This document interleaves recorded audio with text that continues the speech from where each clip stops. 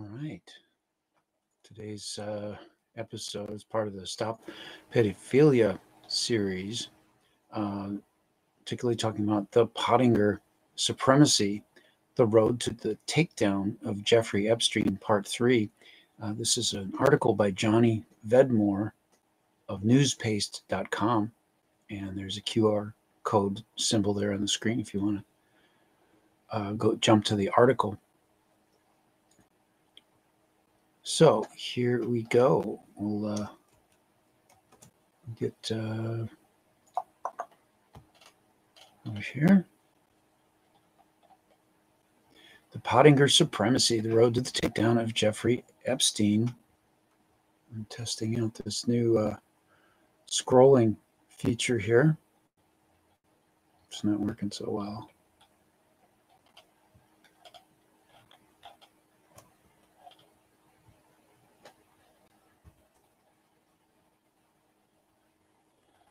Give me just a moment to get this realigned.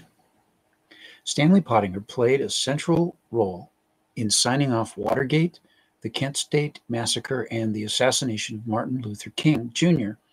But as his time at the Justice Department came to an end, he also helped his good friend and CIA Director George H.W. Bush in other ways. However, Bush was not Pottinger's only connection to the world of intelligence during this period. He was also busy smuggling arms with Jeffrey Epstein himself. Welcome to the Pottinger Supremacy. Pottinger had been the Assistant Attorney General for the Civil Rights Division of the Department of Justice from 1973, eventually standing down in 1977, where he became classified as a special assistant to the Attorney General for a brief period later that same year. In that position, Pottinger was allowed to stay on under the Carter administration to finish his official investigation into the Watergate scandal. During the years which were to follow, Pottinger first worked as an attorney on behalf of very large companies, as well as some other rather sinister individuals before going into banking soon after. However, during this period of Pottinger's life, his association with a certain three-letter U.S. intelligence agency becomes unbearably obvious. As J. Stanley Pottinger left government service, his mentions in the annals of history decrease. He was no longer the public face of an influential government department. Instead, he moved on to join a reformed private legal practice, which was still finding its feet. On the 5th of August, 1975, Troy, Malin, and Loveland had been formed and was originally registered at 324 Datura Street, West Palm Beach, Florida. The named directors of the legal firm, Joseph F. Troy, Ronald H. Malin, and Joseph A. Loveland, Jr., didn't start by practicing law in Florida. They all had been based in Los Angeles, California, and that is where the practice had originally begun to see clients. Within a couple of years, Loveland Jr. became a director, vice president, and general counsel for the hotel chain Ramada Inns, later going on to manage other successful enterprises. And in 1978, his old legal firm was being reformed into Troy, Malin, and Pottinger.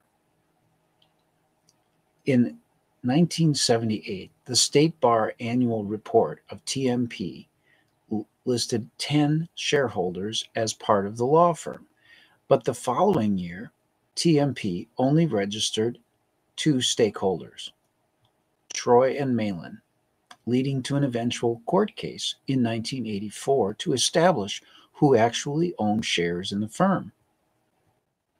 King of compliance. The Bank Secrecy Act, BSA, also referred to as the Currency and Foreign Transactions Reporting Act, was passed by the U.S. Congress on the 26th of October 1970.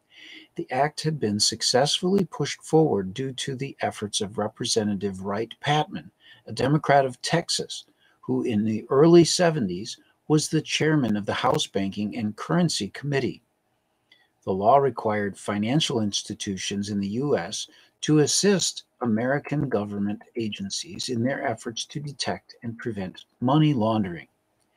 In July of 1972, after an 8-month delay, the Treasury Department officially put the BSA-related regulations into the Federal Register, which enabled the law to take effect.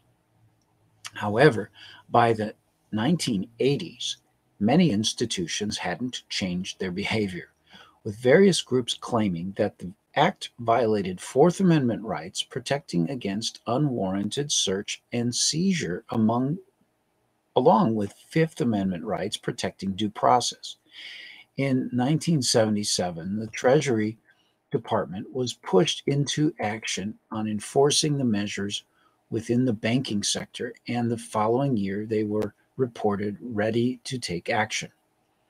In a New York Times article dated the 23rd of January, 1978, entitled U.S. After Lapse is Enforcing Bank Secrecy Act, announced the action being taken against various organizations, stating the Treasury, which last year fined Gulf Oil $229,500 for failing to report money it brought into the United States, is expected to bring further actions against other corporate violators, including Lockheed and Phillips, according to congressional sources. The article written by Jeff Girth noted the recent troubles experienced by, among others, Chemical Bank, which in 1977 had been indicted on 445 counts of failure to report $8.5 million in cash, which they had moved into the U.S. Girth writes that many banks were also guilty of moving cash, which involved laundered funds of suspected narcotics traffickers. To tackle the growing risk of more serious indictments, companies such as Chemical Bank were looking for a legal representative who had significant and confirmed influence within government. The latter article also states Chemical Bank, in the wake of its indictment last year, instituted substantive changes in its operations. The bank, sixth largest in the nation, strengthened its auditing and compliance division and hired two former Justice Department officials, Harold R. Tyler Jr., former Deputy Attorney General, and Stanley Pottinger, former Assistant Attorney General in charge of the Civil Rights Division. In an independent inquiry, the two men detailed various weaknesses in the bank's monitoring and reporting techniques. As a result, the bank adopted new, tighter procedures. Pottinger was highly sought after once he left the White House. And in expanding his horizons, it wasn't only Chemical Bank which enticed Pottinger to represent them. After all, as advances in communication technology increased exponentially, so did the risk of negative public exposure with the potential to cause a scandal for any famous brand. This gave large corporations the impetus to revitalize their public image by creating highly skilled integrity checkers to examine their company's procedures for any potential significant issues. By early 1978, Pottinger had seen a growing gap in the market. The Atlanta Constitution reported on the 7th of May, 1978, that one government source who had been closely tracking the usurpage in so-called corporate integrity investigations estimates that fully one-fourth of the nation's Fortune 500 businesses have hired outside law firms or financial detectives in an effort to rid themselves of everything from dishonest executives to infiltration by organized crime. The article goes on to say, recently, for example, J. Stanley Pottinger, former head of the Justice Department's Civil Rights Division, formed one such company in Washington with John Olszewski, the hard-nosed former head of the intelligence division of the Internal Revenue Service. When Pottinger's law firm is hired to probe a large corporation, he simply contracts with his own company to do the actual investigative legwork. Pottinger had created a company with a former intelligence chief offering large corporations internal investigations that could potentially reveal awkward revelations and prevent public exposure. This seemed to be where Pottinger shone the most. While in public office, he had been the go-to guy for when the government needed to investigate themselves and keep any potential revelations from becoming common knowledge. In relation to the Kent state shootings, Watergate, and the assassination of Martin Luther King Jr., Pottinger had not only spearheaded the investigations, he had also been responsible for the official cover-ups. In 1979, Pottinger's law firm, Troy, Malin and Pottinger, were being hired to represent some of the biggest companies in the U.S. The Mead Corporation were soon to hire Pottinger and his associates for their battle against Dr. Armand Hammer's Occidental Petroleum. The latter was attempting to acquire Mead Corporation, an Ohio-based forest products company, which had turned to Pottinger and his legal partners to fight off an attempted takeover by Occidental. Troy, Malin, and Pottinger's involvement in the case had a devastating impact on Occidental's attempted acquisition, forcing Hammer's company to release a mass of damaging information during a 5-month takeover struggle. An article by Judith Miller, published in the New York Times, stated,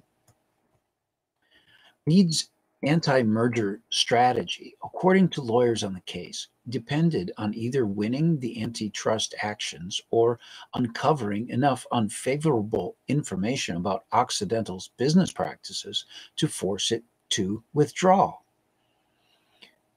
To do the digging, Mead hired Troy, Malin, and Pottinger, a firm with Washington and Los Angeles offices that specializes in combining litigation and investigatory skills.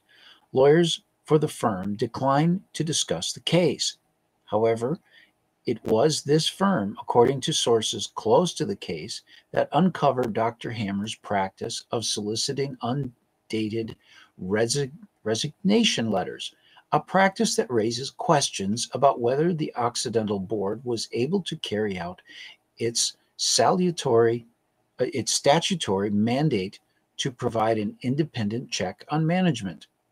By the time Pottinger and Company deposed Occidental financial consultant Maury P. Leibovitz, Mead had won their freedom. Within a week of Pottinger's aggressive questioning of Leibovitz, Occidental Petroleum abandoned their lengthy and pricey takeover attempt. J.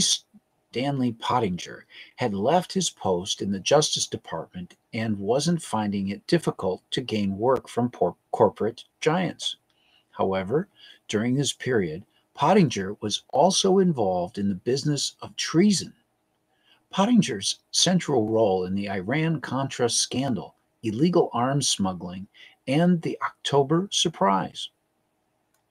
Pottinger's connections to the U.S. intelligence agencies had become glaringly obvious by the start of the 1980s. In office, he had helped cover up various brazen crimes committed by three-letter American intelligence agencies. During this period, Pottinger had also teamed up with a former intelligence head from the Internal Revenue Service. But it is his many connections to the CIA which really stand out. As previously mentioned in part 1 of this series, The Pottinger Identity, J. Stanley Pottinger had made sure George H.W. Bush's CIA had gained the authority to begin limited domestic surveillance activities after the assassination of Orlando Lettier. But Pottinger was doing a lot more behind the scenes, and he was being watched. To an outside observer, Pottinger appeared to be involved with his own political ambitions during 1980, running unsuccessfully as a Republican candidate in Baltimore's. Hang on a second, I lost my place.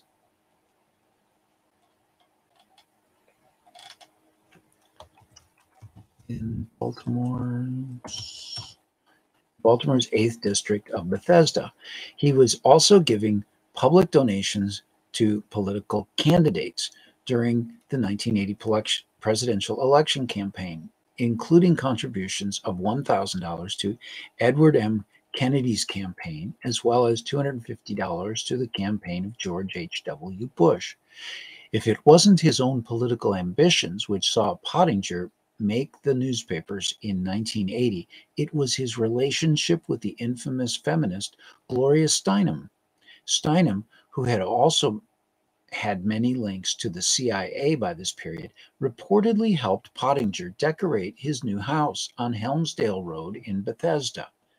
The interior decorator employed by Pottinger for this task was a contractor named Shelley Grant Gambler, who failed to complete the work.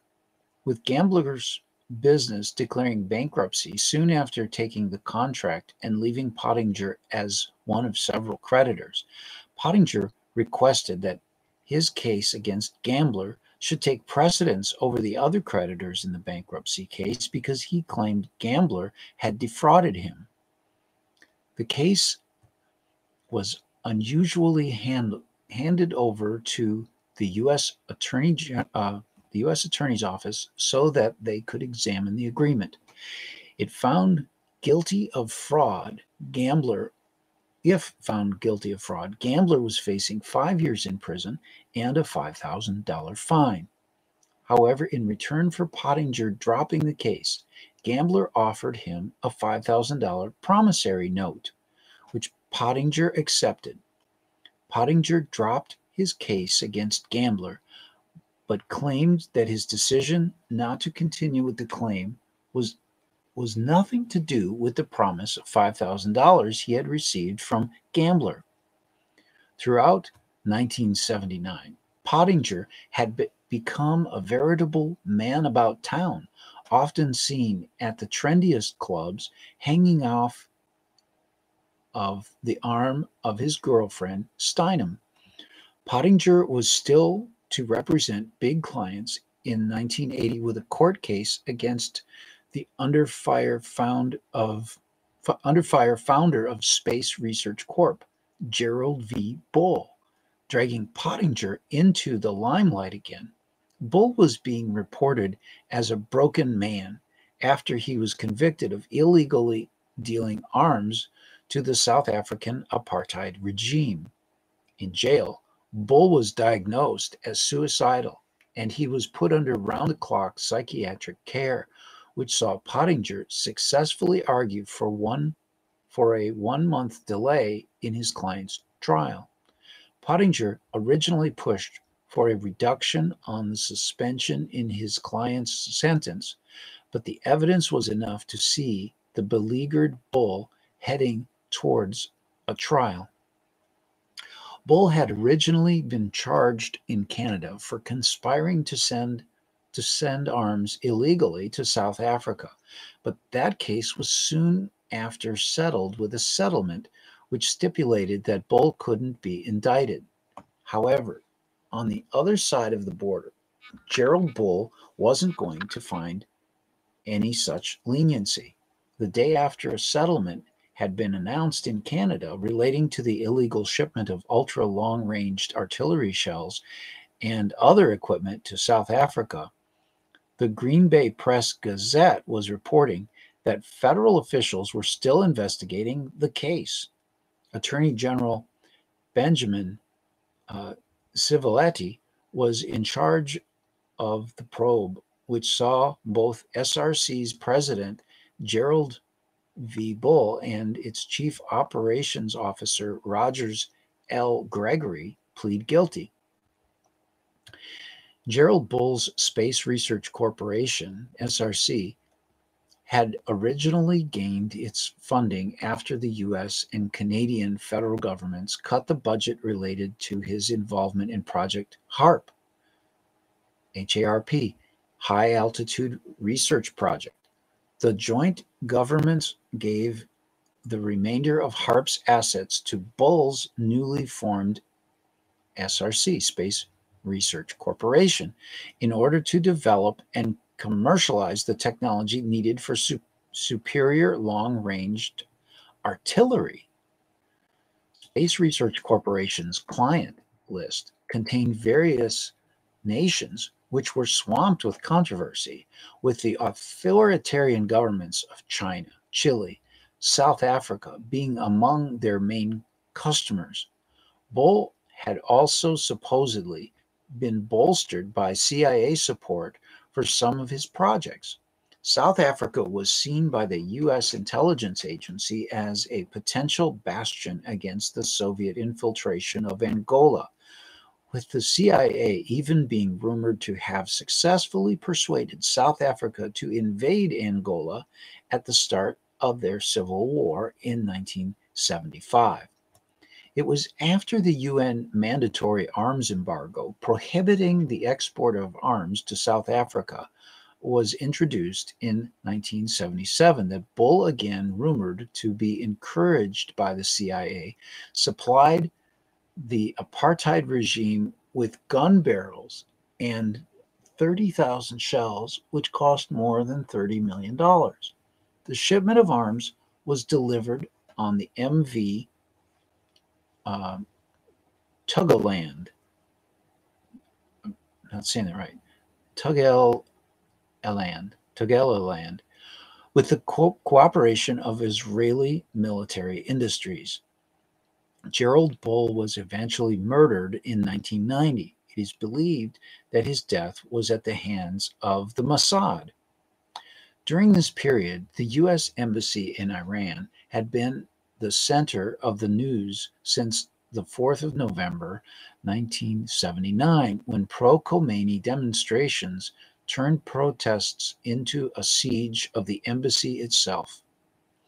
What ensued, now referred to as the Iran hostage crisis, did not end for 444 days, finally finishing on the 20th of January, 1981. U.S. Embassy hostage situation in Tehran had made public diplomatic options between Iran and America limited. On the 7th of December, 1979, J. Stanley Pottinger wrote to Warren Christopher, who was then Deputy Secretary of State.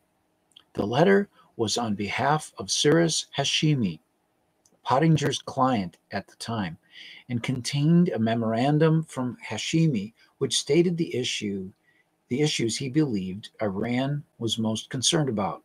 The letter also suggested that Hashemi was in frequent contact with various important players within the Iranian government, and that he would be happy to become a conduit to help end the crisis via secretive diplomacy. Hashemi had been busy.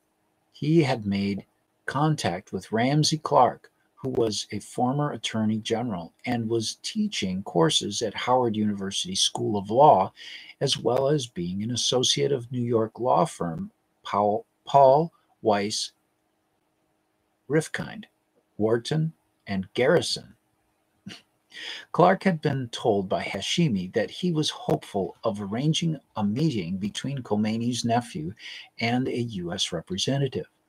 Ramsey Clark informed Harold Saunders, who was heading up the Iran Working Group, IWG, which had been set up by the State Department specifically to monitor the situation. On the 12th of December, 1979, Saunders met Hashemi in Pottinger's office, where the Iranian recommended that the U.S. developed channels of communication with people such as himself, claiming he had no particular political ambition, while also suggesting that the U.S. representative chosen could also meet with Ayatollah Passchendaele.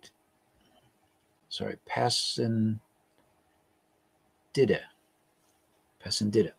Admiral Madani, who was a high-ranking member of Iran's armed forces, or an Iranian economist named Dr. Mahmoud Moin. Hashemi pushed his agenda, but the IWG soon concluded that Hashemi's may be serving his own personal interests, making a note that Hashemi might be seeking to avoid lawsuits. As Cyrus Hashemi's proposals worked their way up the political food chain, there was still much skepticism. However, the Secretary of State at the time under Jimmy Carter, Cyrus Vance, shelved his own doubts and recommended secret exploration of Hashemi's proposals. On January 2nd, 1980, Saunders again met with Pottinger and Hashemi, but this time Dr. Moyni was present as a representative of Khomeini's nephew. Alongside them was Cyrus Hashemi's stepbrother, Mohammed Ali Balamayan Hashemi, commonly referred to as Jamshid, but who also used various false identities, which included being called Abdullah Hashemi, Jashmid Kalaj, and Jashmid Parsa. Jashmid Hashemi offered to establish a direct line of contact to Ayatollahs Passchendaele and Khomeini, so long as to help resolve the hostage crisis. The Hashemis, along with Saunders, soon met with the chief of the CIA's Near East Division, Charles Cogan, on the 5th of January 1980. At this meeting, the Hashemi brothers also claimed to be representing Admiral Ahmed Madani, who was running for president of Iran. Jashmid Hashemi explained that he was fully mandated by Madani to seek election campaign funds from the Americans. The Hashemis were offering something which the CIA craved: access to a potential future leader of Iran. Admiral Madani and the agency saw the Hashemi brothers as the key to forging this secret alliance. As often happens with the CIA, what began as a diplomatic channels opened to resolve a crisis soon became a potential opportunity to enact an American-aligned military coup. Hashemi promised Cogan that if the Passchendaele mediation efforts resulted in failure, and if Madani was not elected president, the hostages would be freed by the military action Madani would take to overthrow the current regime. Cogan gave the Hashemis $500,000, saying that there were no strings attached, but required an accounting of how the funds were spent, and stipulated that the hostages had to be returned unharmed. Cogan attempted to deliver them the cash on the 17th of January, 1980, to the same New York hotel in which their original meeting had been held. But the Hashemis refused to accept the cash and instead insisted on a wire transfer. The money was to be moved from a Swiss bank account to an account in London. However, by the 7th of February 1980, CIA officials had determined that Jamshid Hashemi was a trafficker in intelligence to whomever would buy it, and was dishonest and untrustworthy beyond belief. They also accused Jamshid Hashemi of exaggerating his contacts with Mandani, and accused both the Hashemi brothers of holding back 90% of the funds meant for the presidential campaign. The CIA demanded that the brothers give a full accounting of how the funds were used and terminated their relationship. Madani lost the election, and Kogan estimated that the $100,000 had been used for the operation.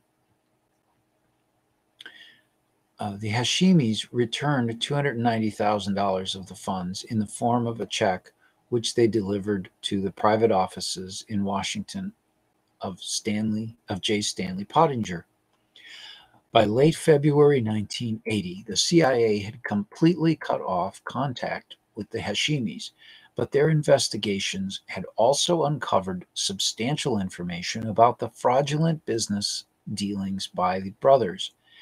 Even though the CIA had concluded that the Hashimis were unreliable, mainly due to the behavior of Jamshid Hashemi, his brother Cyrus was not intending to give up. In late February, Cyrus Hashemi reported to the State Department that Reza Passanideh was to meet with him and Pottinger in Europe. Saunders briefed Pottinger with just enough to give him some innocent but cogent questions, which could help determine whether or not a meeting with Passanideh would truly be beneficial. The meeting eventually happened in Madrid on the 2nd of July 1980 with Hashemi, Passanideh, Moini, and Pottinger gathering at the Hilton Hotel. Passanideh told them he was there because key people around Khomeini wanted to end the crisis. The Office of the Historian holds a number of documents concerning the Iranian hostage crisis. One of them, entitled 310 Memorandum from Secretary of State Muskie to President Carter, which is dated the 3rd of Wednesday, July 1980, states, "We have just received a report of a meeting yesterday in Madrid between Khomeini's nephew Reza Passanideh, the son of Khomeini's older brother, and Washington attorney Stan Pottinger. The meeting was arranged at Passanideh's request. According to Pottinger, Passanideh claimed to be acting as Bani Sadar's emissary.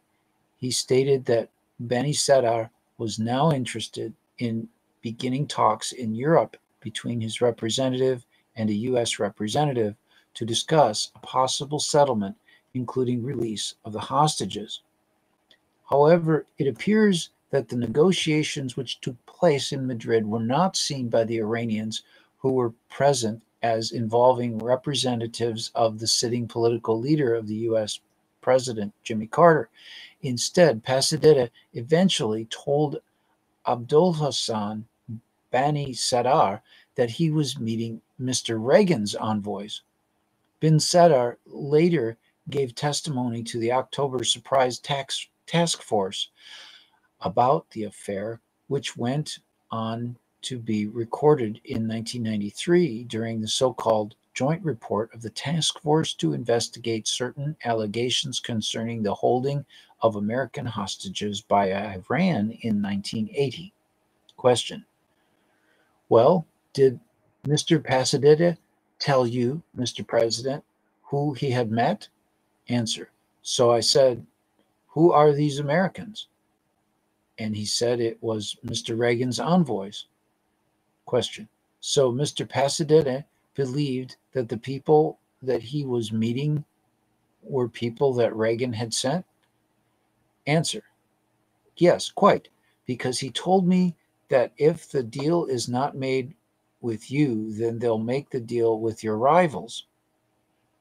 And with Mr. Carter, they were already in contact. They had 3 different channels of communication with President Carter: those 2 French lawyers, the Swiss ambassador, the German ambassador. So it wasn't worth talking about that with Mr. Pasadena. Question: so you're just, for the sake of summarizing so that I can clearly understand it, Mr. Carter, Mr. Carter has 3 channels open through you, Mr. Pasadena, at Mr. Khomeini's behest. Meets with 2 people in Madrid, Mr. Hashimi and Mr. Pottinger. You believe that when Mr. Pasadena met with them, all they did was discuss negotiations on behalf of Mr. Reagan and not Mr. Carter. Is that right? Answer: uh-huh.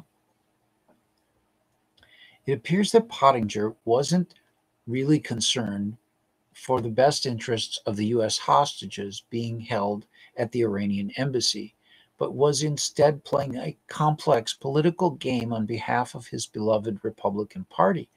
And it shouldn't be a surprise. Reagan was running alongside Pottinger's good friend, George H.W. Bush. And as we have already seen in the case of Orlando Lettier, Pottinger was willing to bend or break the rules to help Bush.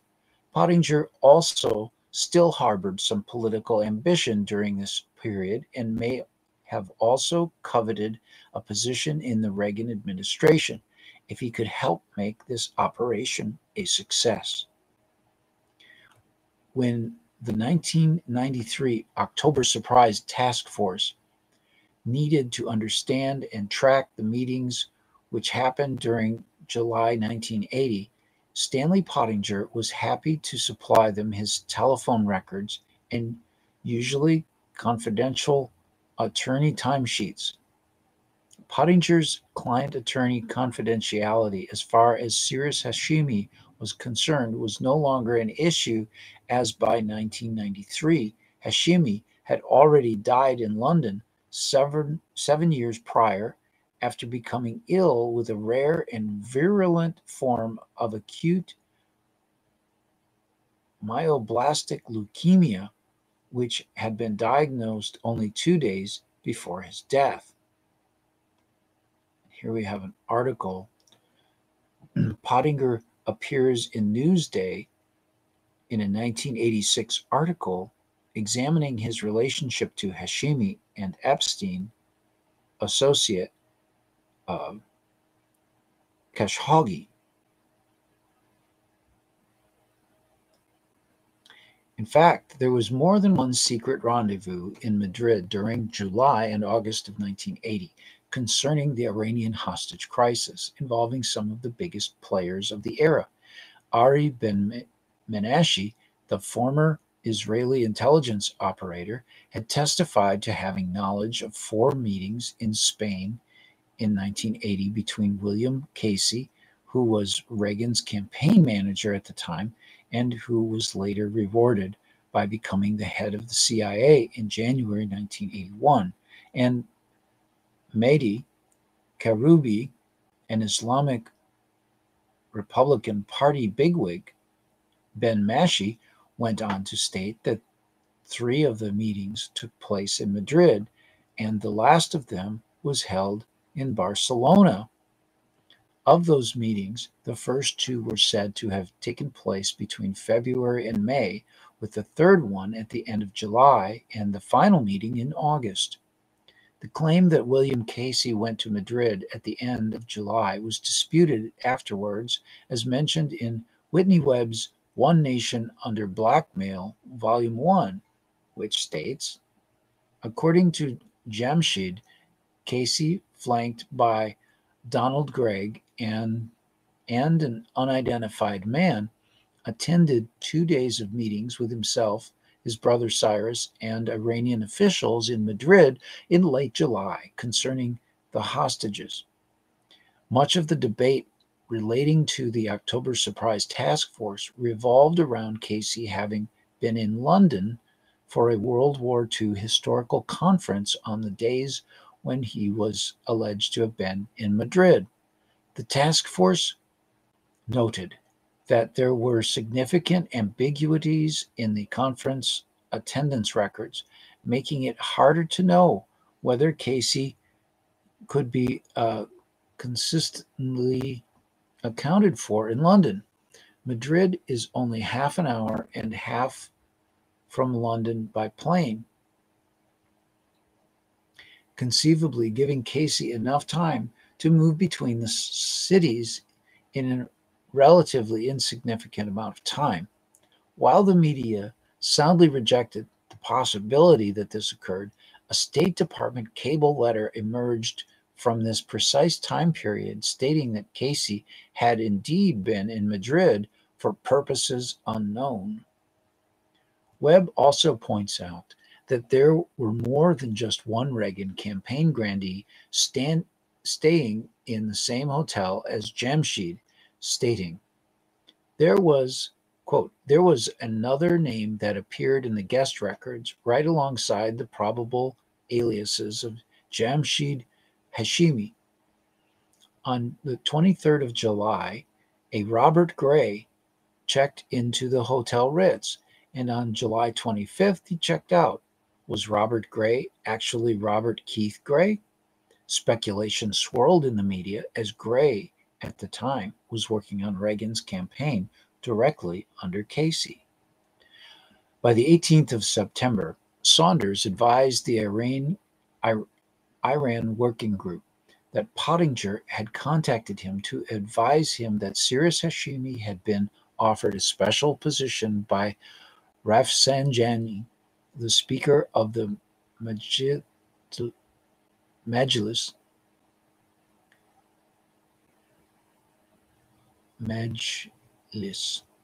who wanted him to be one of the two advisors to the Special Parliamentary Commission, which were considering the hostage crisis.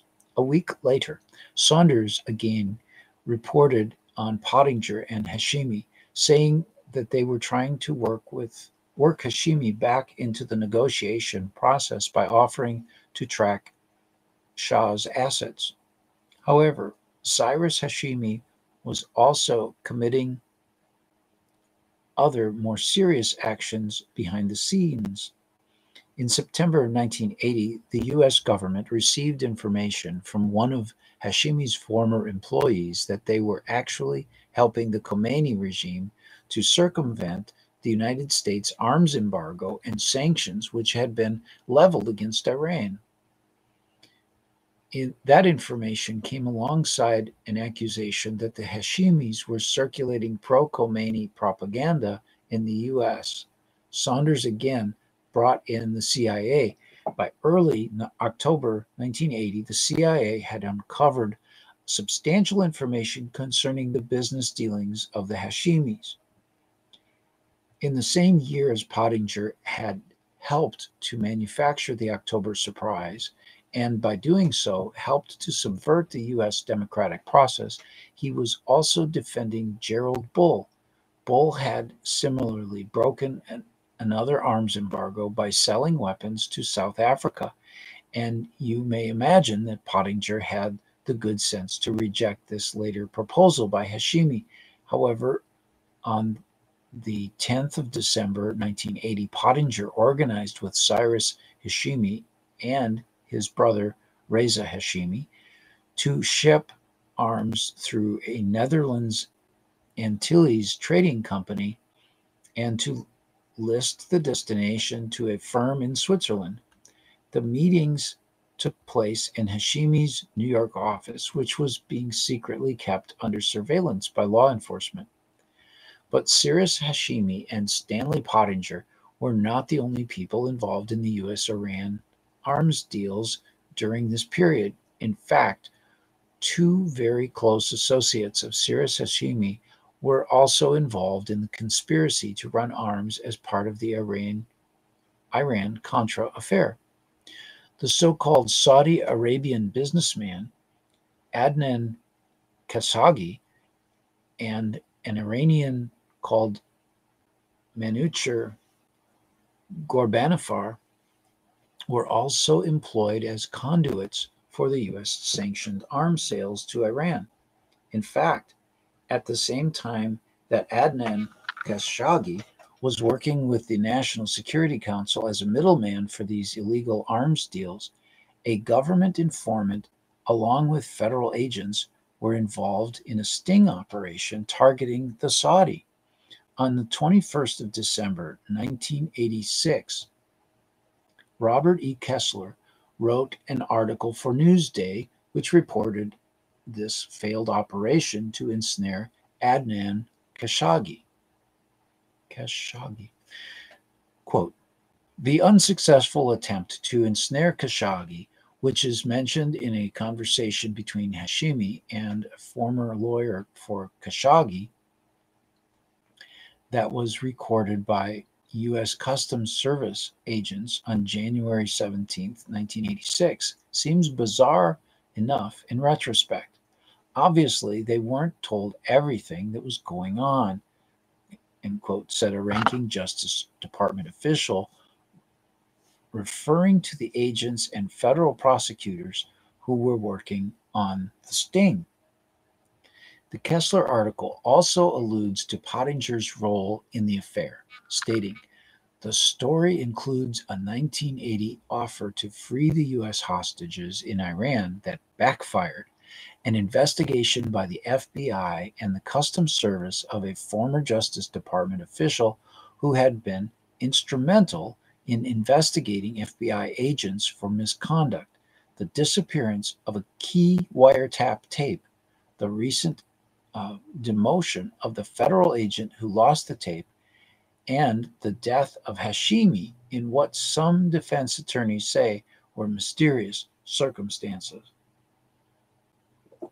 Kessler reveals that the secretive Foreign Intelligence Service based in Washington had authorized the 1980 wiretaps, which originally drew officials to the involvement of Pottinger himself. The wiretap had been placed on his telephones at the investment bank which Cyrus Hashemi owned, First Gulf Bank and Trust at 9 West 57th Street, and revealed that Hashemi had eventually become a government informant to avoid prosecution. Hashemi and Khashoggi had worked together before their joint arms smuggling ventures. The aforementioned Newsday article also notes that, quote, he, Hashemi, had represented the Iranian State Oil Company in London and had been a partner of Khashoggi's and Furmark's in an unsuccessful attempt early in 1985 to supply arms and other goods to Iran. But Hashemi and Khashoggi split before Khashoggi went on to serve as a middleman in the U.S. sanctioned arms deal. Some sources said Hashemi also knew Ghorbanifar, whom he introduced to Khashoggi, end quote.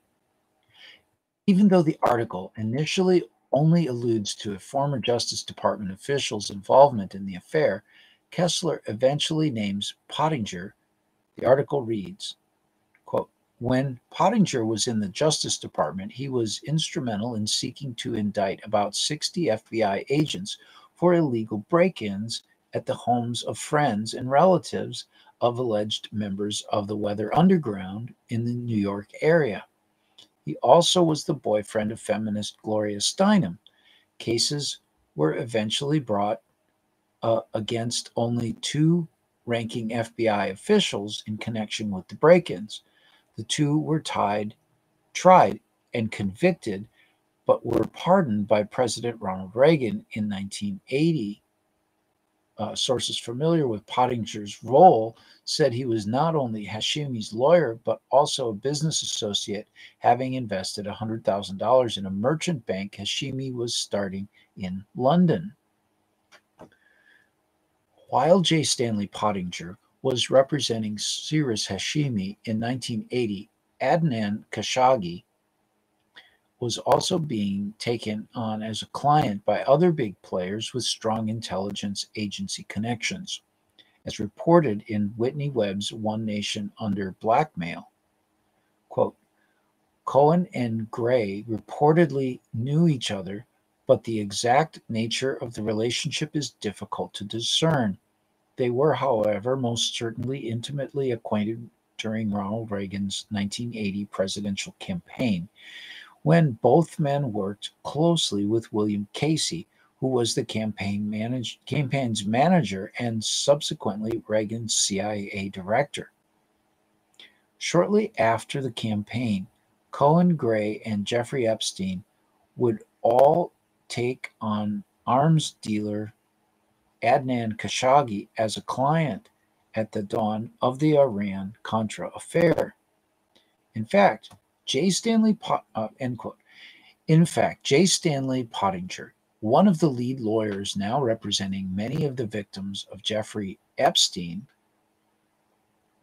and Ghislaine Maxwell, organized a significant part of the Iran-Contra affair and benefited from the illegal sales of weapons alongside Cyrus Hashami, Adnan Khashoggi, and Jeffrey Epstein himself. It is also during this period which Stanley Pottinger later admits first working with Jeffrey Epstein, but that will be covered in the third part of this series. I think this is the third part, maybe the fourth part. By 1980, J. Stanley Pottinger had clearly become a high-level intelligence operative working in partnership with the CIA, dealing with some of the most sensitive issues of the day. But Stanley Pottinger wasn't only living like James Bond, professionally speaking. He even had his own pussy galore. In 1974, while Pottinger was responsible for the official investigations into the FBI's illegal surveillance and harassment of Martin Luther King Jr., as well as the Kent State Massacre, he reached out to one of the leading feminist voices of the era, as well as the investigations into the potential state-sponsored murder. Pottinger was also responsible for sexual discrimination charges, which is how we met. Gloria Steinem told Newsday's David Berhams in the 12th of March 1979 edition of the Boston Globe in a piece entitled Steinem at 45 on Life, Love, Self. However, there is much Gloria Steinem hasn't told anyone before, and this investigation will not only look at the more widely reported links Pottinger's long-term girlfriend had to the CIA, but also will look at another event which happened while Gloria Steinem was being recruited by the Central Intelligence Agency in 1958, which has been almost completely wiped from history. How the man disguised himself as a feminist icon. Steinem had been born to Leo and Ruth Steinem, and from the age of 10 until 17 years old, she was brought up in Toledo, Ohio. Her father ran a resort in Michigan during the summer months and was described by Gloria herself as in show business of a sort. Eventually, Steinem's high grades saw her win a scholarship to Smith College, where she received her Bachelor of Arts degree in May of 1956. It is here where there are notable discrepancies in the official narrative.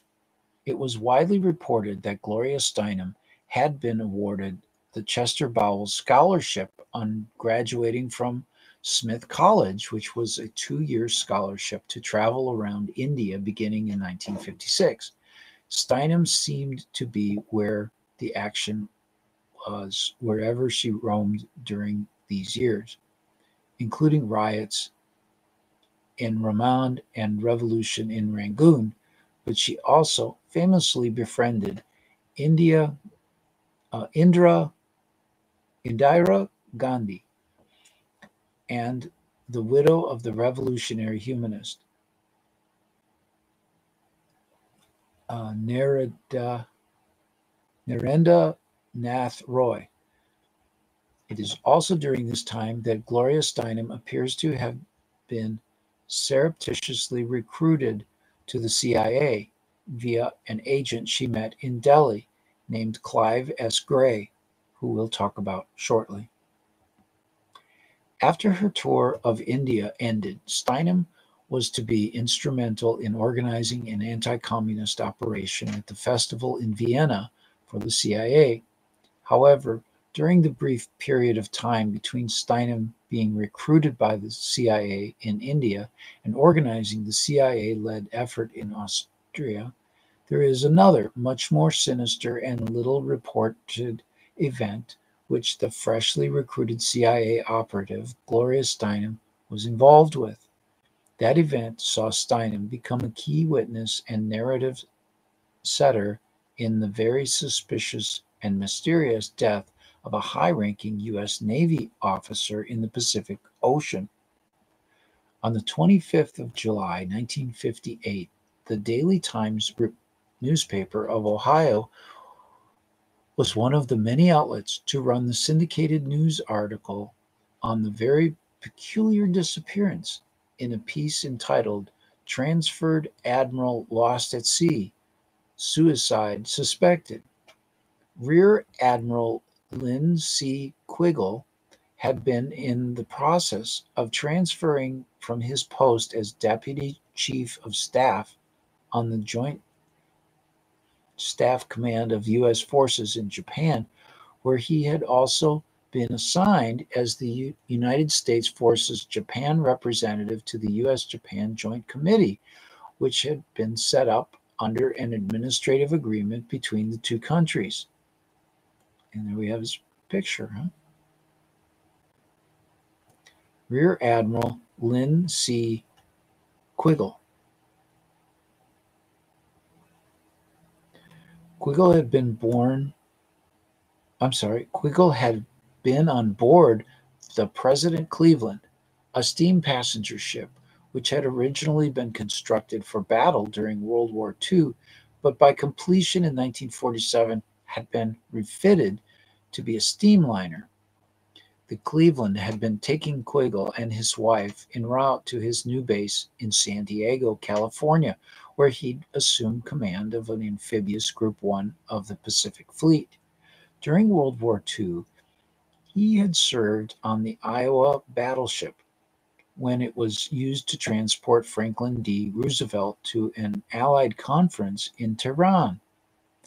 With a prestigious career under his belt, Quiggle was seen as a veritable war hero.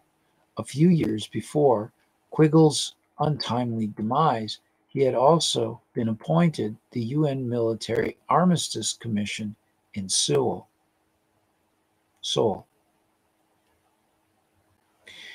By the 24th of July, 1958, it was being reported that Lynn Quiggle had probably committed suicide by jumping overboard around 800 miles off the U.S. coast. Remarkably, in two of the syndicated news reports which were published across America following Quiggle's death, Gloria Steinem is quoted as a key witness. In the aforementioned Daily Times article, it states, quote, fellow passengers said Quiggle had been acting peculiarly. One Gloria Steinem, 24, of Washington, D.C., said a ship officer told her Quiggle was heard to say to his wife, "You are better off as a widow." The admiral then kissed his wife and walked slowly from their stateroom, Miss Steinem said. End quote.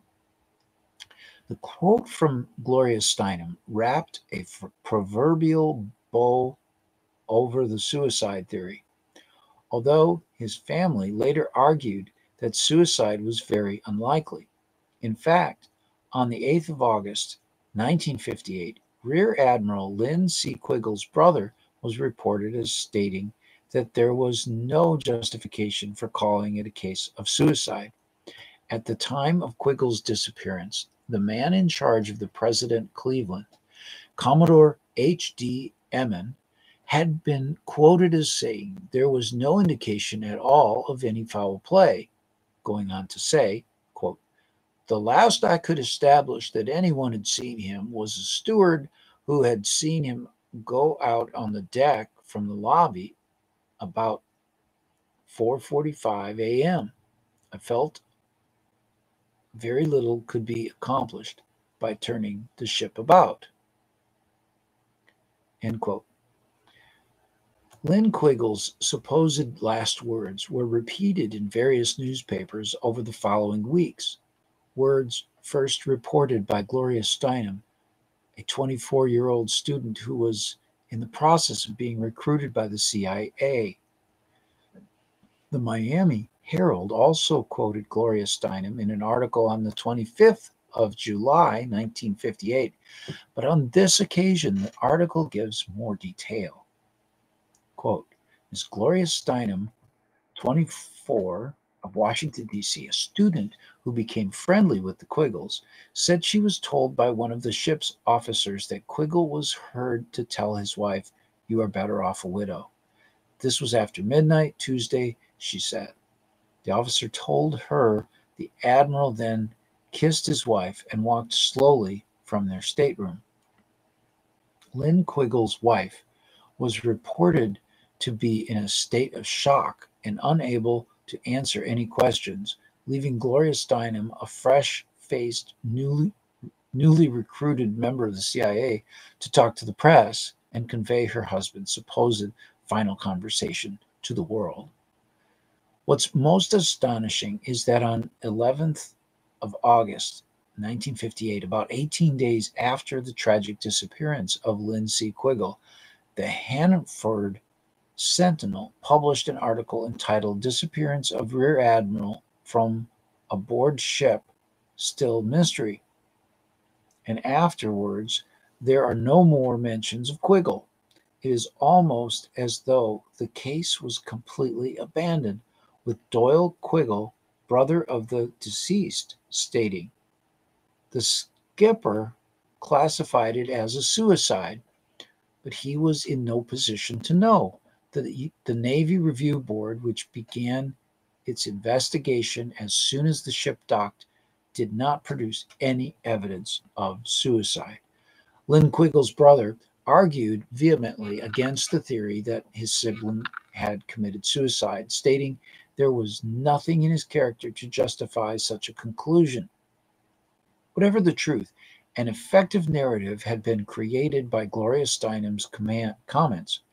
Whether Quiggle's wife had actually reported his supposed last words, or whether it was unreliable secondhand information from a globe-trotting student who had been recently recruited by the CIA, the true circumstances surrounding Quiggle's death were never cleared up, and the case soon vanished from the public eye. Steinem talks about this period of her life and eventually briefly mentions befriending the Quiggles in a book by Sidney Ledenstrom. Stern writes in 1997, entitled Gloria Steinem, Her Passions, Politics, and Mystique. The book states, quote, "Gloria explains, not only did the crew speak English, they sneaked her above decks during the day so she could mingle with the more privileged passengers. Among them were Rear Admiral and Mrs. Quiggle, and when Admiral Quiggle disappeared en route, the tragedy was the talk of the ship, especially since one of the ship's officers had overheard the admiral tell his wife he'd be better off a widow. When they docked, the captain forbade the crew to speak to the press about the incident, but Gloria had received no such instructions, so she tried to be helpful. She answered reporters' questions and was shocked to find herself quoted from Washington to Tokyo." End quote. In 1959, the so-called Independent Service for Information, ISI, was set up at Harvard. coincidentally, while Pottinger was a student at the university. The program was created to target European youth attending the Vienna Youth Festival with anti-communist propaganda designed, supplied, and delivered secretly by the CIA. To achieve this goal, the agency required the participation of youth leaders who were well traveled and capable of persuading young people that communism was the enemy. Steinem is even mentioned in Hugh Will, let's see, Wilford's critically important historical masterpiece, The Mighty Wurlitzer, which covers the creation of the CIA and much of its early leadership and development. In a chapter entitled Students, Wilford writes, quote, "It was the fall of 1958, and like many educated young women of her generation, Gloria Steinem was having difficulty finding a rewarding job. Dazzlingly bright and talented, just returned from a year and a half long scholarship to India, where she had befriended Indira Gandhi and the widow of revolutionary humanist M.N. Roy. The 24-year-old Smith graduate was reduced to sleeping on the floors of friends' apartments as she hunted for work in New York.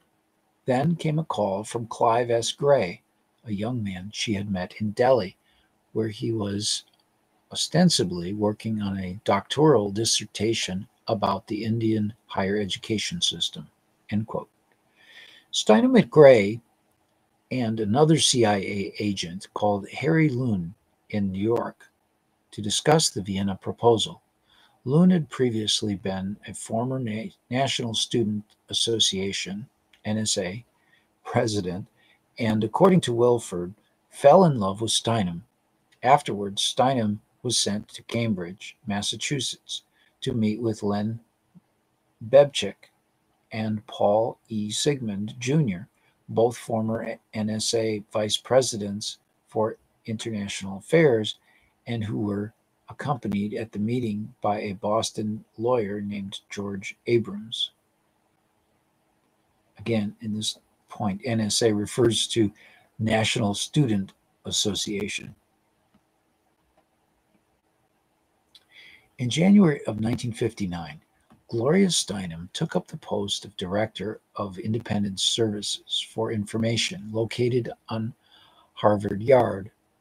The CIA front organization supplied her with a handsome salary of $100 a week, equivalent to over $1,000 a week in today's currency, an extra $5 to help towards the expensive rents in Cambridge, as well as being paid a general allowance, which was to be decided by the infatuated Harry Loon. When discussing what the ISI wanted to achieve, Wilford goes on to write, "The ISI was a CIA operation from the beginning to end. Spectacularly staged festivals celebrating the themes of international peace and friendship were a crucial element in the communist campaign to capture young hearts and minds. Witness the success of the 1951 Berlin Rally, which had helped concentrate CIA minds on student affairs.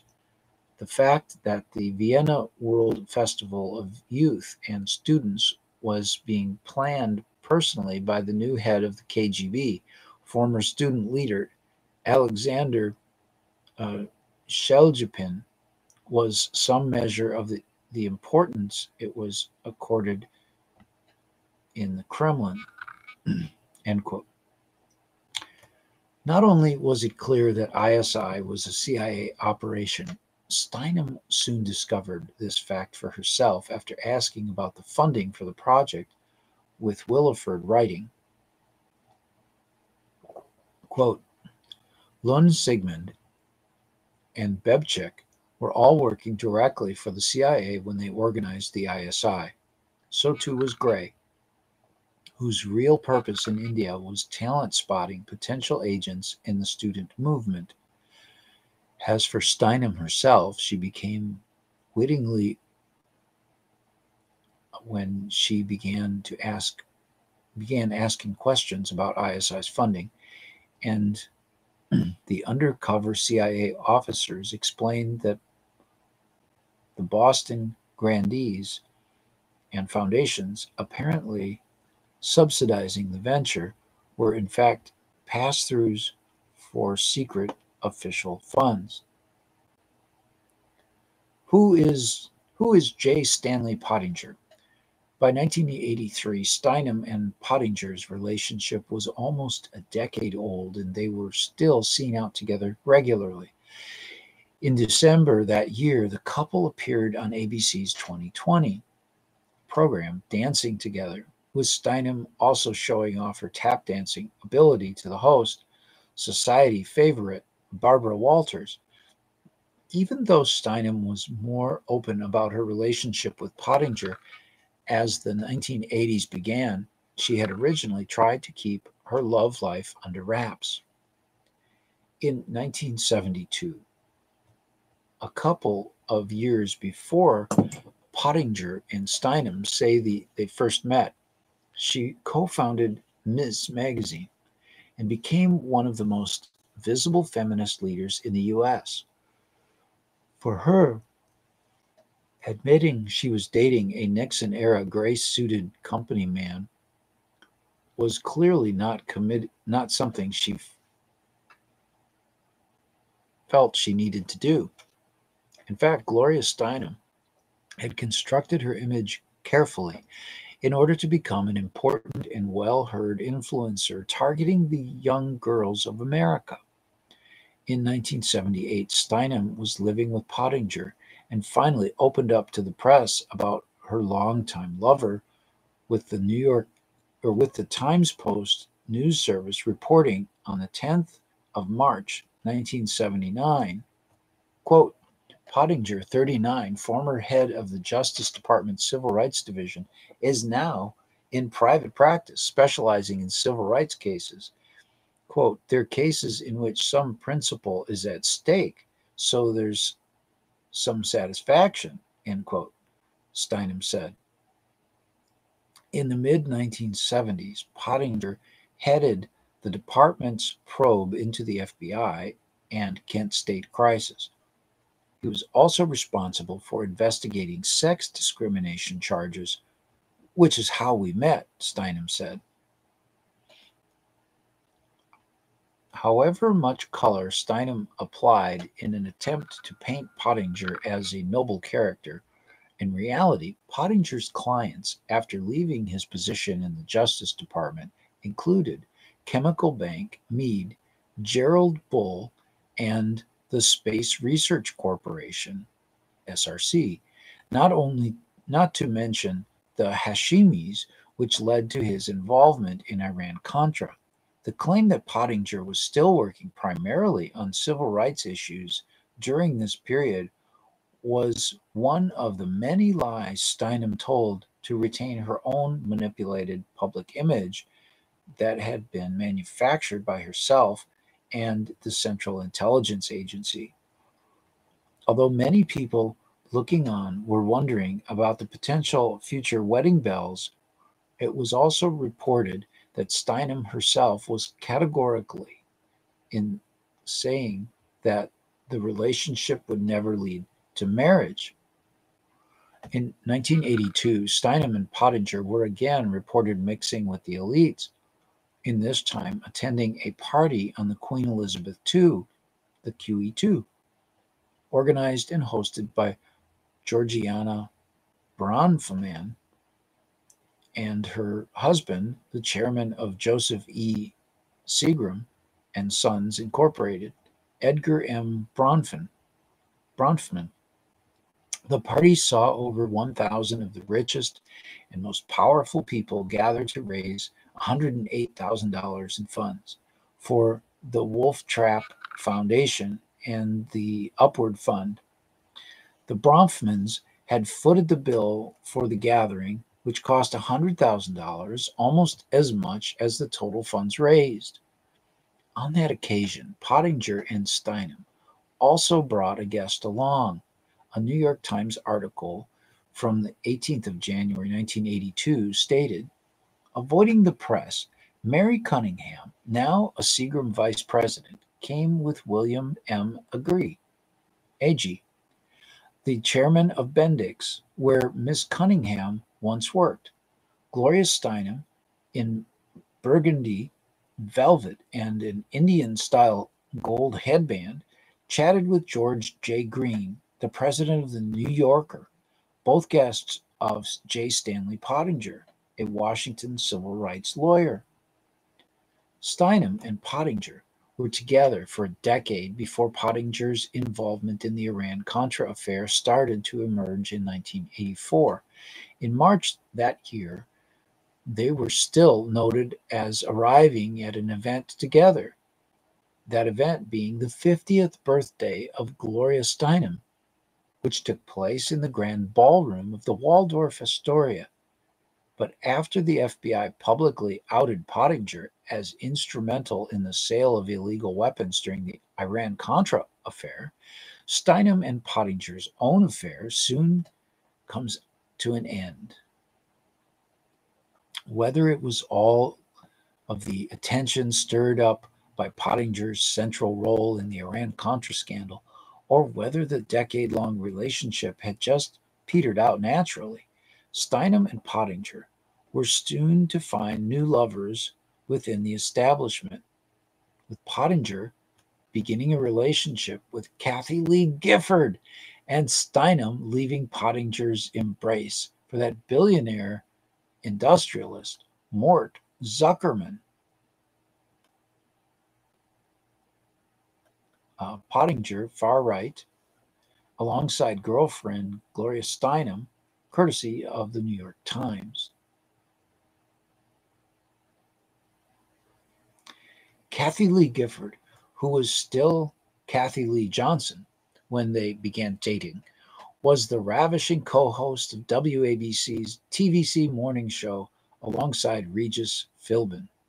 In a Daily News article dated the 29th of December 1985, her new relationship with Pottinger is discussed, stating, quote, she's got a date for sushi with the man in her life for the past year and a half, Stan Pottinger. She met Pottinger, 45, an assistant attorney general during the Nixon and Ford administrations, when he was still involved with feminist Gloria Steinem. He remembered saying to himself, I'll call her someday, reveals Johnson. I'm more in love right now than I've ever been, she says. He's the smartest man I've ever known, the funniest too. He's the first man I've been with who's completely secure in himself. Will they get married? Marriage scares us both, she confides. However, end quote. However, in love, Kathy Lee Gifford was still with J. Stanley Pottinger. He was definitely not a man who was looking to settle down. By November 1992, Kathy Lee Gifford's career had been a success, and Pottinger was just a sad memory.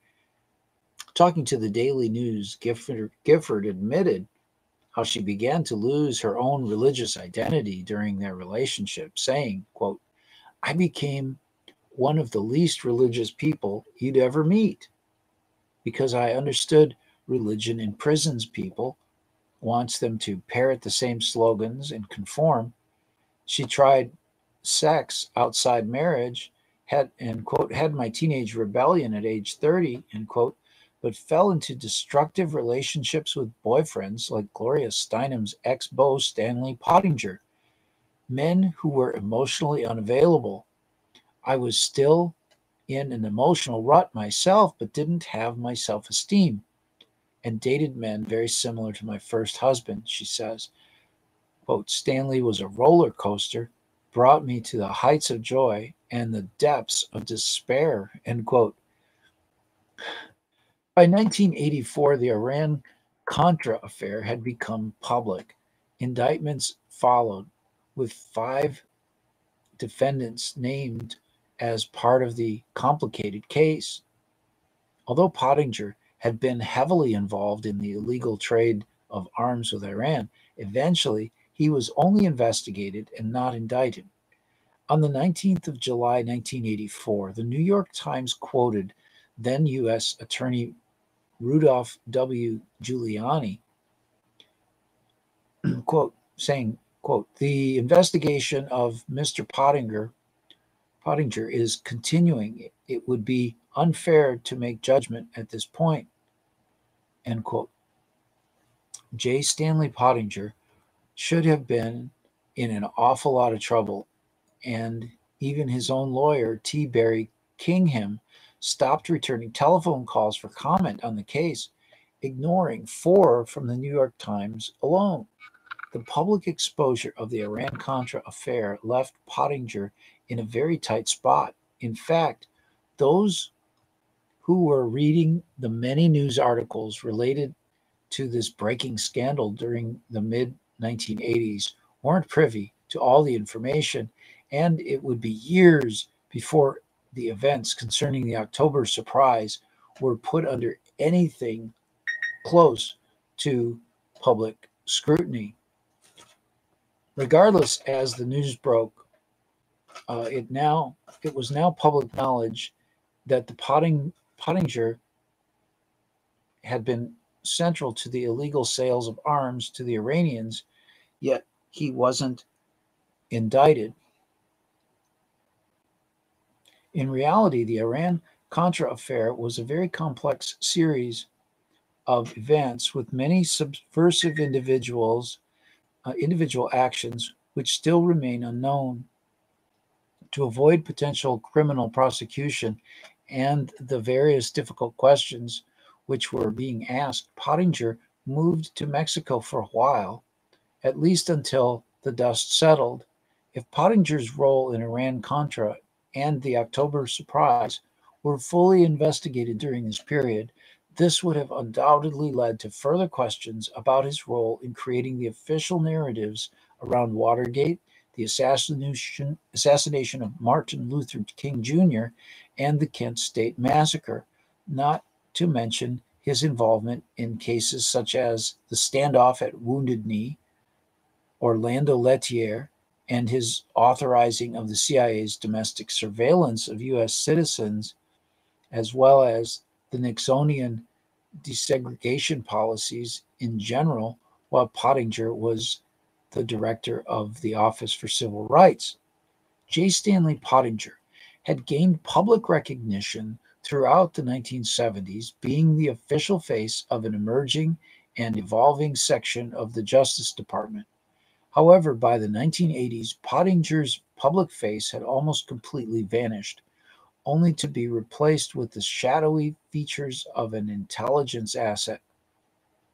By March of 1989, the state newspaper of South Carolina were asking, "Who is Stanley Pottinger?" but without being able to give any real answers, as the true face of J. Stanley Pottinger will not be found in the public archives.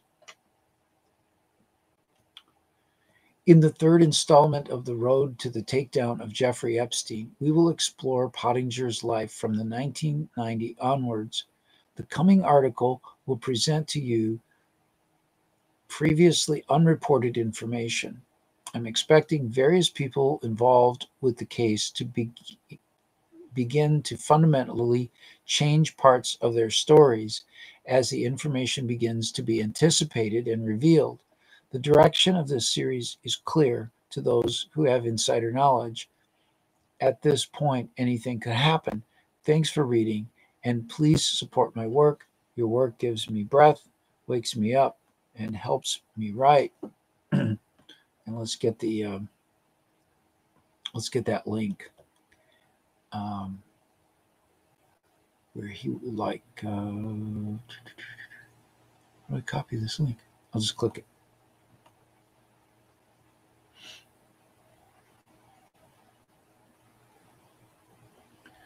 And that's at newspaste.com/home/support newspaste. I'll put that in the chat room.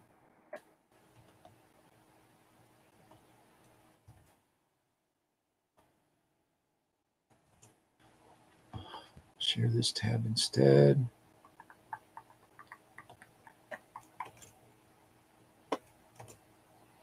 So it looks like this, and he does the Patreon thing, so you can support him that way, or using PayPal to support his work.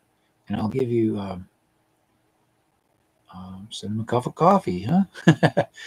I can put this on the screen, I think here, create a QR code, and that doesn't show up. I don't know why.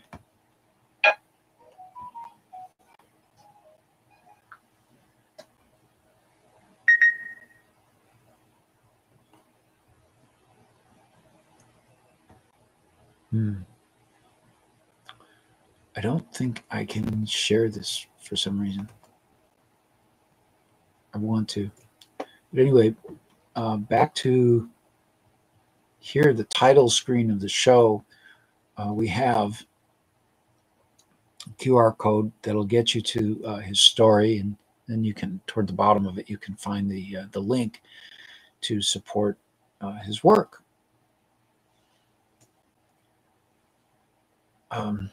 This has been a fascinating read. I'm very, very happy to be able to help get this information out there. My thoughts on the whole pedophilia type of thing is that I think what we're starting to knit together is we heard in the earlier article that I read in the past, where it had a vertical format to it, and that the Pottingers family seemed to have this babysitter, and this idea of taking her outside of state borders onto a sailing vessel, a sailboat, and you know, you can we can fill in the gaps with our imagination that she was, you know, that this is the pattern of how minors are used for prostitution. And I mean, it's a much larger thing than prostitution. I mean, we call it pedophilia, but we're talking about state level actors, people who have very important roles to play in government, and then you know, this naval admiral going missing.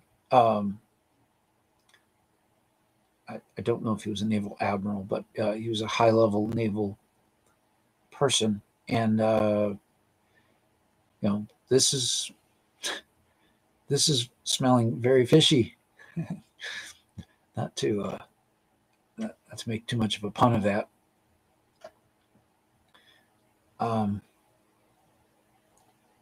Anyway, I have some of my own ideas about what we can do to disarm this sort of behavior in the future. And it has to go with the ideas I do with forgiveness-based economics. That is to say that we create, every time we're damaged, a financial instrument worth the value of the forgiveness of the harmful act. And we put that price tag on it. It's a stated value instrument. And we know that these are difficult to transact with in the present economy. But I'm looking to build an economy of people who will engage these assets at their face value in a limited way. In other words, you create a cryptocurrency with, say, 1 million shares that is based on a particular harmful act's forgiveness.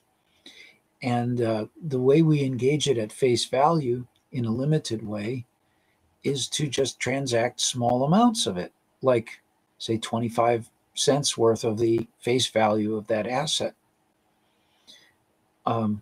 This can be done and it is a slow but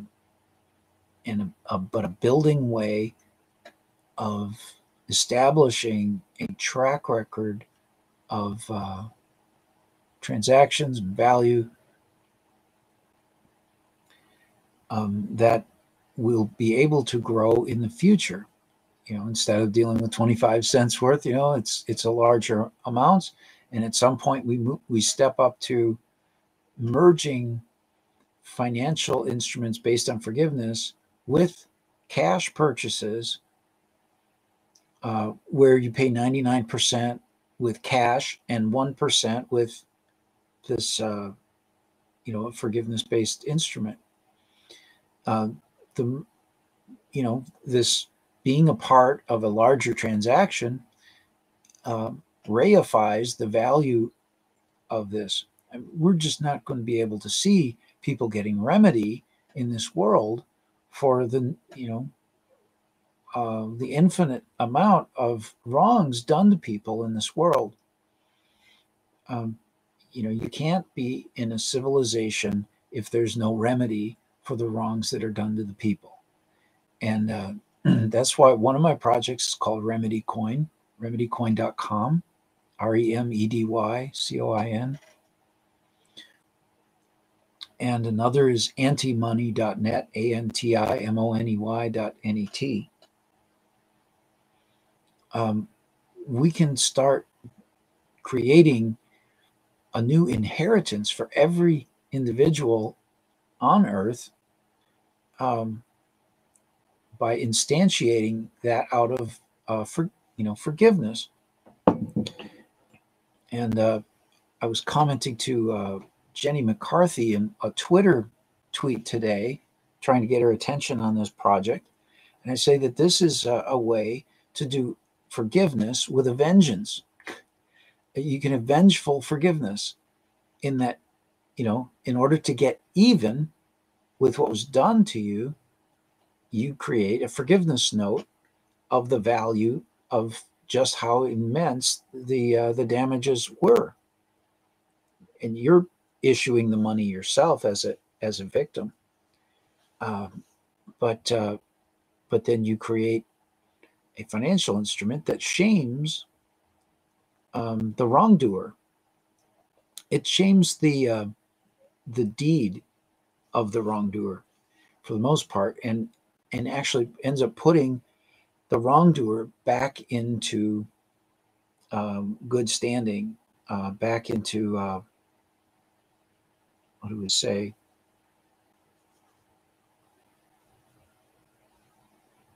When someone's in, I can't, the word's just not coming to me right now.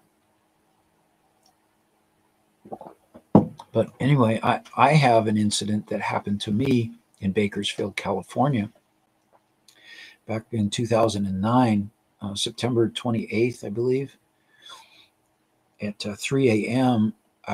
The police pulled me over, falsely arresting me. Hadn't done anything wrong, and they end up clubbing me 15 times.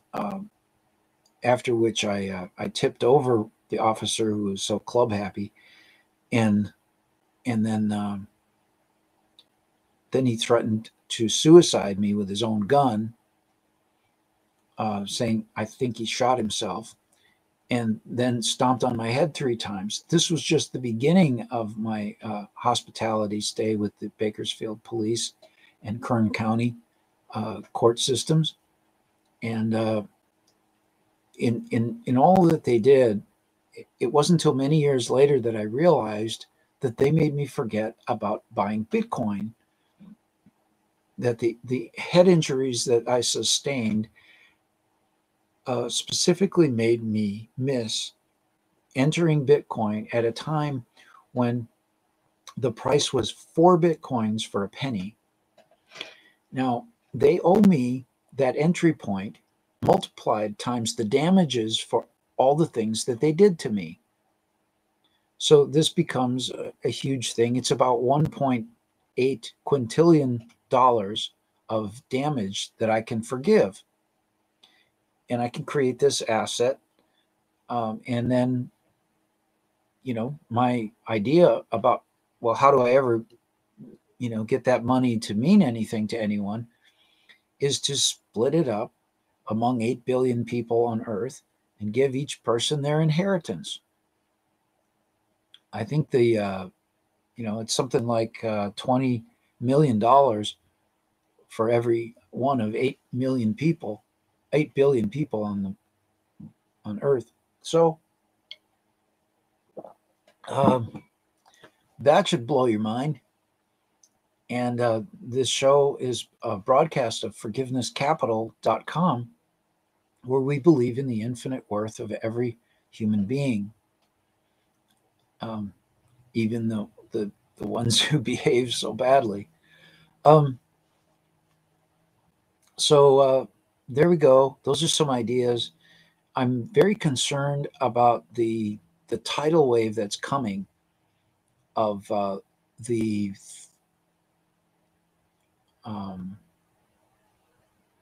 the pendulum swings one way and then the other way, and people get all worked up and they want to go to war against this pedophilia thing.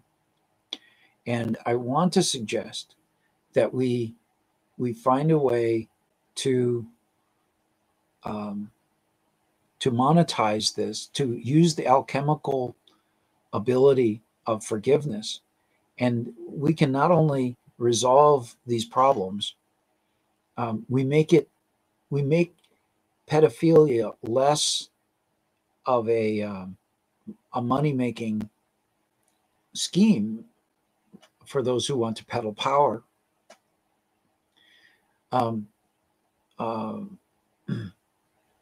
And it becomes less, I think, somewhat less traumatic. No, I mean, there's a lot of trauma. There's ways to treat it. I do tuning fork work on people to treat their sexual traumas and emotional traumas of various kinds.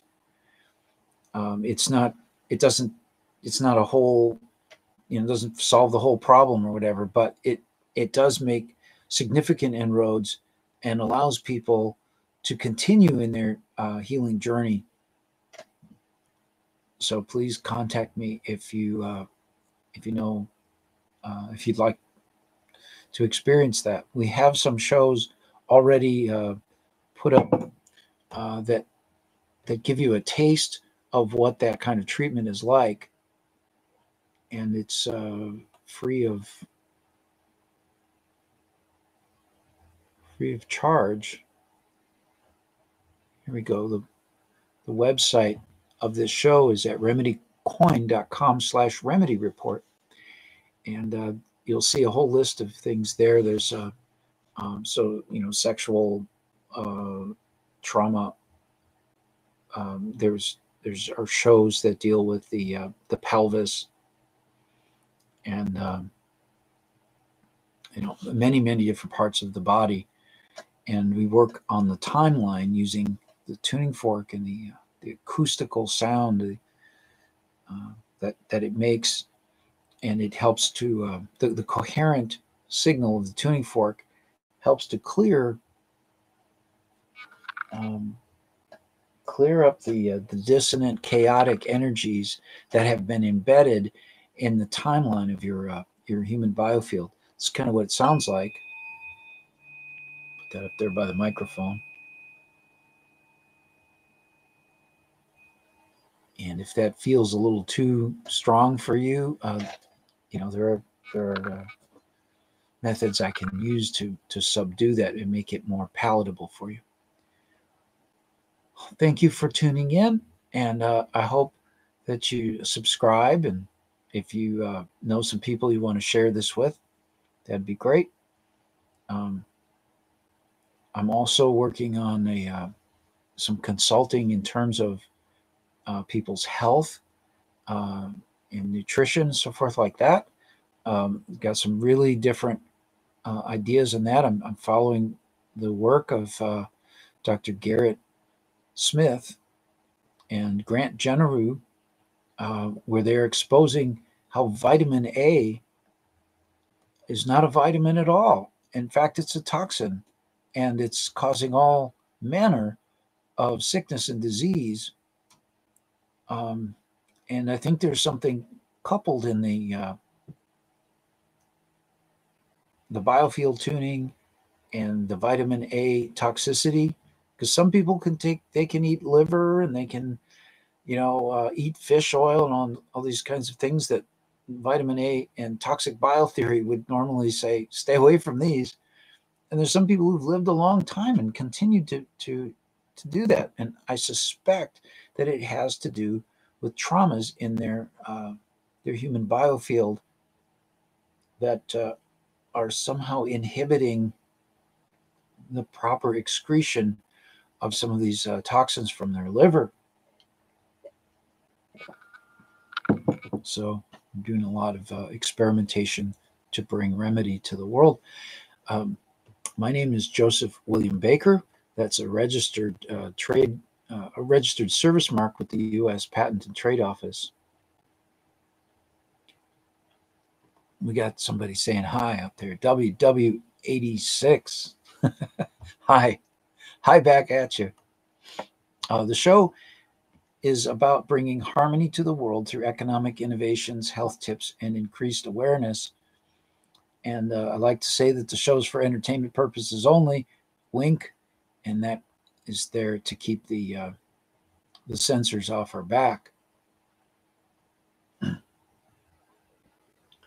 while still speaking our mind about things.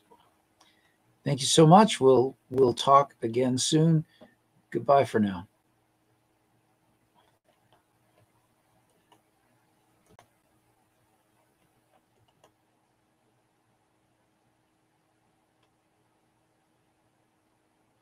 Oh yeah, there is one more thing I'd like to say here. And how do we do that? We'll continue with this. There's been experiences in Bakersfield, California, in the past where the district attorney was getting all these people and getting them prosecuted for doing child molestation of their own children. And this sounds horrific. It sounds like the whole pedophilia type of thing. But this is an example of how some of these large population wielding political moves happen. And it's like, people get a vengeance in them, and they move toward these things in a way where they're, they just want to use the power of government, the violent power of government, to correct injustices done to people, perceived injustices. Well, these numerous of these cases, there was none of this stuff going on about the parents with pedophilia actions against their children. It was all a big ruse. There were prosecutors who were questioning the children in ways that were improper, where they were asking leading questions, and they got these children to testify on the stand simply through exhausting the children by continuing to ask them these questions until they got the answers that they wanted from the children. So I sense that this is happening around the corner, and that we're about to have a huge backlash. That's the word I was looking for before. A huge backlash against the powers that have taken the throne. Even President Biden himself, a pedophile who, according to his daughter's book, he was taking showers with her and touching her inappropriately. So we've got that kind of evidence, and I've talked about that on my show. Well, just before the Joe Biden before the election, the supposed election. Anyway, so these are very concerning things. They do pedophilia does need to stop, and I have to really start to question these organizations like the Scottish Rite and the Masons and such. Um, these are the places where I think sex magic is going on, this type of thing, and that people are selling um, the abuse of their own children to people who are performing some kind of some kind of uh, magical thing. I mean, I've heard of that they use this to protect like the person who does the sexual act against a child has a certain kind of protection, um, a demonic sort of protection or something that they acquire from the activity. I feel that using these tuning forks and clearing the sexual trauma of the child might have the effect of breaking the spell of the protection on the wrongdoers. So anyway, if people would like to do those types of things, I've got lots of ideas on how to kind of undo some of these things, and I'm looking for people who'd like to work on that. And this can make these things more easier to talk about without even. I mean, it's not like we have to relive these kind of ideas. We don't have to talk about it. It's a simple strategy of playing a tuning fork and using specific geometries and distances, and we're aiming at places in the timeline of your life. You just kind of feel a little tingle. At the worst, you might start crying, and that would be about 10 or 15 minutes of intense sobbing or whatever, and you don't really understand what you're crying about, but it's your subconscious, bringing some finality and serious processing to that whole ordeal. Again, thank you so much for tuning in. We'll be talking later. Thank you. Goodbye.